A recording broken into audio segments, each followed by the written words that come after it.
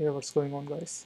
We have this question right here. It's asking find the quadratic equation through the origin that is the best fit for the points 1 1 2 5 minus 1 1 minus 2. So first of all we have to know what quadratic equation is. It's going to be something like ct plus ct square is equal to y, right? So in this case my a is going to be t and t square values. So first of all these x values, let's check the x values right here. So 1 2 minus 1. So I write them vertically. It's going to be 1 2 minus 1, and the other one is going to be square, t square, right? So 1 square is going to be 1, and 2 square is going to be 4, and minus 1 square is going to be 1. These are my a values. Then I had to find x. My x is going to be c, and this is cd, right? So my x components are going to be c, d. Then we have b. B is going to be my y values. It's going to be 1 5 minus 2.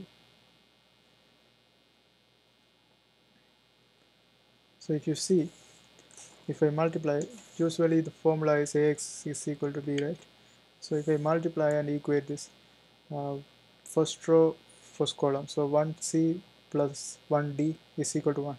Then if I multiply the second row, first column, 2c plus 4d is equal to 5. If you equate both of them, it's not equal because they are two different things. Therefore we can't solve them. We can't solve using this method. We can't do this, so can't solve. So in this case what we have to do, in this case we can just find the approximate value, the nearest value for this one. So to solve this one we have different equation to find the approximate value.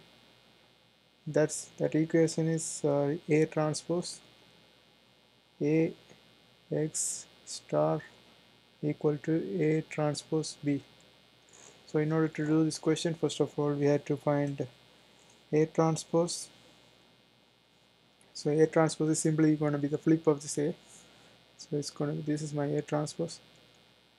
It's going to be, if I flip this one around, it's going to be 1 2 minus 1 here and 1 4 1 in the bottom. So this is my A transpose. Then what I have to do is I have to simply calculate A transpose A. If I calculate this one, I have to simply multiply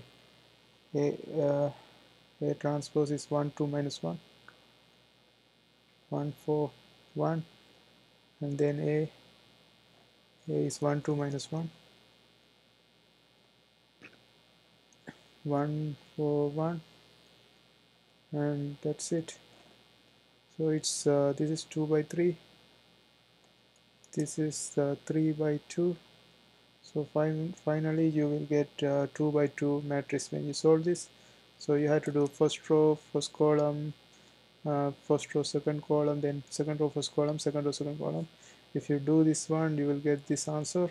This is 6 8 8 18. So this is the answer you will get. Then you have to find A transpose B. It's same approach. Simply put the A transpose here, 1 2 minus 1 1 4 1. Then we have the B here. It's going to be 1 5 minus 2. So this is 2 by 3. This is 1 2 by 3. This is 3 by 1. So you will get 2 by 1 matrix, and the final answer will be 13 19. Now simply you have to plug this into this equation A transpose AX. So we have found A transpose A here is here. So it's 6 8 8 18, and my X star is this is my X values. So CD so I use CD, and then if I equate this one to A transpose B, this is my A transpose B 13 19. So the same thing, when you do column and row, you will get the equations like 6c plus 8 b is equal to 13, and 8c plus 18 d is equal to 19. So this is the equation. You can use elimination method or whatever the method you prefer to find c and d. So if you finally solve for this equation, you will get 41 over 22, c is equal to 41 over 22, and d is equal to 5 over 22.